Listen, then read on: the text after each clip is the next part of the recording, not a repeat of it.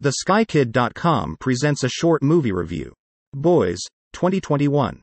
Two boys let their imaginations run wild in Luke Benward's 2021 short film Boys, but soon the fun and games come to an abrupt end. The story juxtaposes innocence and guilt, which further accentuates the moral quandary that the film's protagonists, and, by extension, the audience, find themselves in. Other short films have explored similar themes, such as Good Machine Gun Sound, 2014, and Thomas, 2013, and it is the contemporary nature of the settings and characters that sets apart Luke Benward's short. The musical score fits well, raising tension in the appropriate scenes.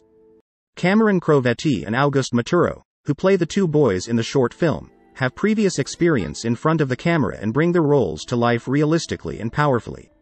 Excellent cinematography is another noteworthy aspect of the film. Even the simplest of acts may result in devastating consequences. That is one of the motifs in films that ties in nicely with the overall depiction of one's loss of innocence.